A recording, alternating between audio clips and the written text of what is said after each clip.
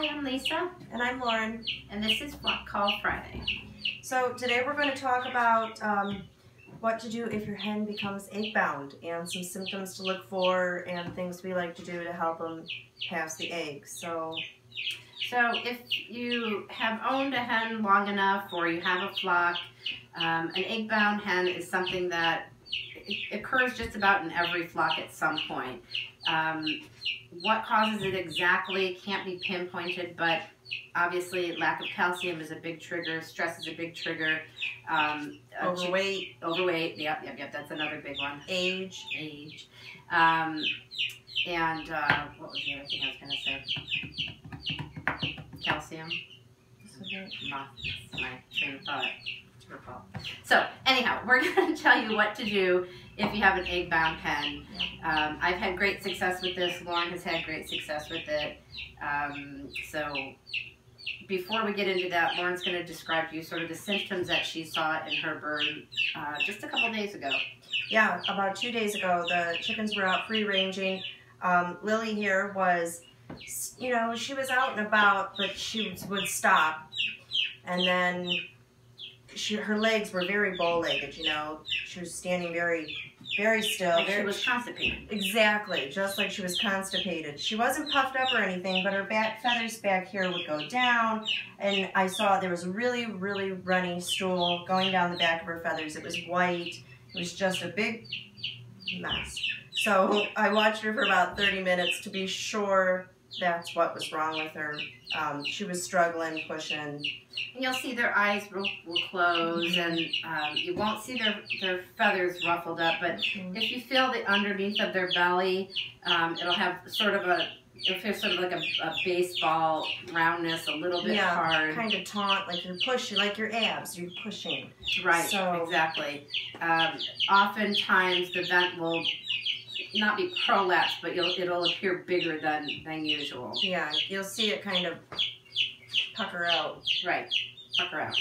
So there's a couple steps, and it's important to follow this step sort of precisely, and we'll explain why. But the first thing you're going to do is bring the hen inside or somewhere warm. Lauren took, what's her name again? Lily. Lauren took Lily, put her in the sink with warm water.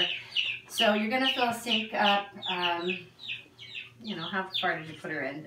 Yeah, about up to her vent or just under her vent. And she laid just like this. There's nothing wrong with her now. She's just very calm hen. Very She's chill. Just, I don't know. So she just willingly laid in this warm water, and you know, I washed off the poop, and I was kind of splashing it on her vent, and the warm water kind of relaxes their muscles. Yeah. So you want them to be relaxed, you know, sort of as she is in the warm water.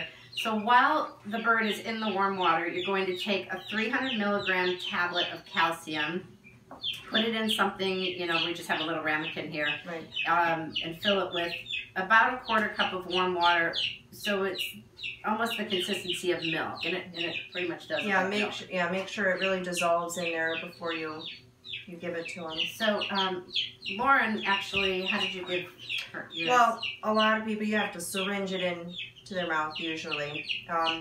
She just drank it. I had it in a cup just like this, and I put it up to her beak, and she just drank it.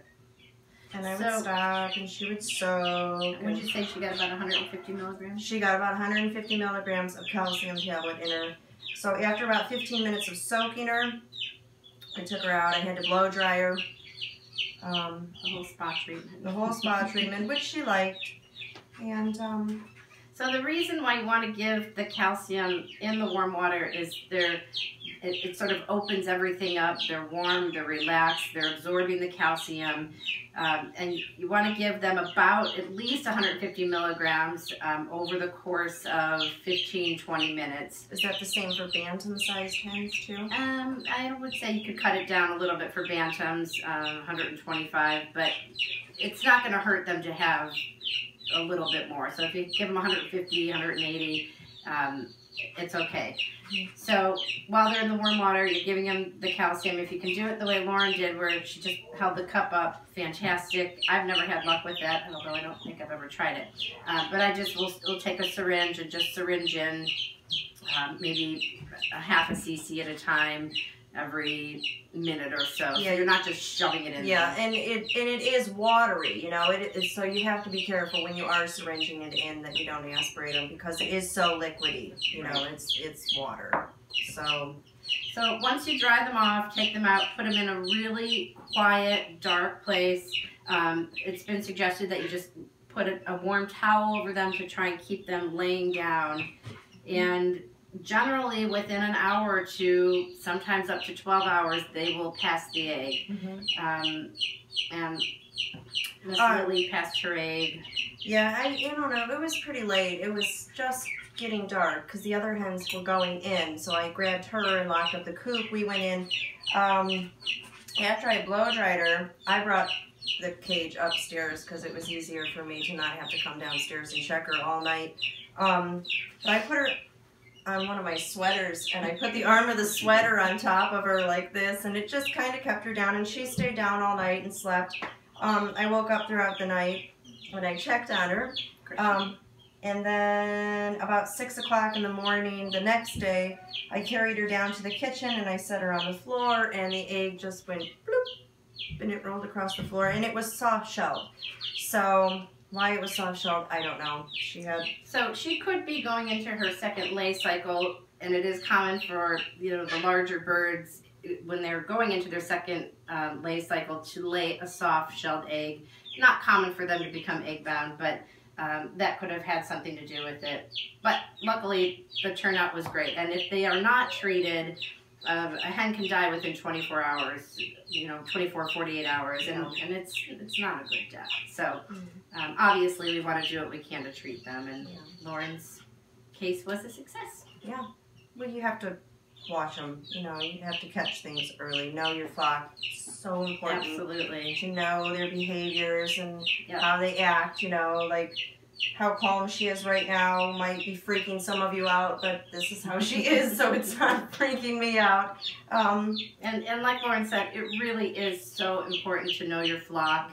I know people who have tons of birds, and sometimes your quality can get lost in your quantity, but keeping a really good eye on your flock, that's so true, it's so important to just know them and see them and watch them, and that way an odd behavior can be picked up instantly. You're absolutely right. She's a good flock. One of my fears this year, adding more. It's like 10 is a good, all right, I have it under control. If I add more, then it's right. And then you're losing, if you're close with your flock, you could lose friendships too. So, and I know that sounds cheesy, but it it's doesn't true. sound cheesy. It is true. It's like, kids. You don't want too many of them. Sorry. Yes, that's true. All right, well, there you have it. Thanks for joining us. Yes, and we'll see you on the next Flock Call Friday. Bye.